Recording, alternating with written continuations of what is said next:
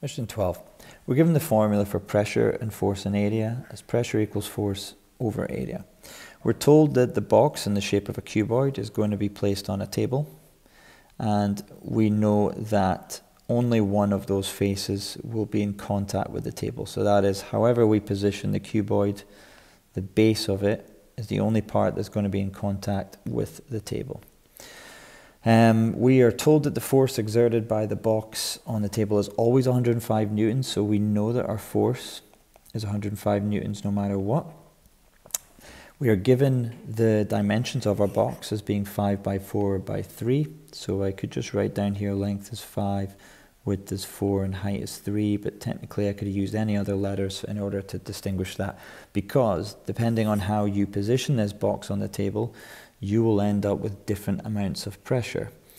The way this works is that the bigger the area you have exerting a force, the less pressure there will be, and the smaller the area ends up being, the bigger the pressure will be. So what we're looking for here is there are 3 ways that we can position the box on the table. 2 of those ways we're interested in. The one that gives the smallest area on the bottom, and the one that gives the biggest area on the bottom. Now, in order to do this, we need to think about the fact that the bottom of this cuboid is a rectangle, and using these dimensions, we're going to try and get the biggest rectangle, the biggest area of a rectangle, and the smallest area of the rectangle. Hopefully, given the fact that we know that base times height is our formula for the area, that multiplying the 2 biggest numbers together are going to give us the greatest area. So 5 times 4 for 20 meters squared. That is our greatest area. So A is 20 will be what we will use there. And if we use 3 times 4 for the area, we will get the smallest, which is 12 cubic meters. So the least area is 12. And of course, let's just say you weren't sure and you just tried the other one anyway. If we did 5 times 3, we're going to get 15. And 15, of course, is not the greatest and not the least. So I won't bother writing it down. So, like I mentioned before, when you have a smaller area, you're going to have the bigger pressure. And when you have a bigger area, you're going to have a smaller pressure. But you don't need to take my word for it, because we're going to actually figure out what these values are for P and Q. And you'll be able to see for yourself that this value gives us the biggest pressure and this value gives us the smallest pressure. So we take our force of 105 newtons, which we were given, and we divide it by these areas. So 105 divided by 12 is going to give us the pressure when we're using the least area, and the 105 divided by 20 is going to give us the pressure when we use the greatest area.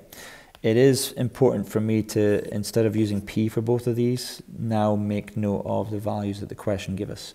So when we're dealing with the greatest pressure, which my color coding's a little off here, let me change this to a green. When we're looking at the greatest pressure, that value is going to be P.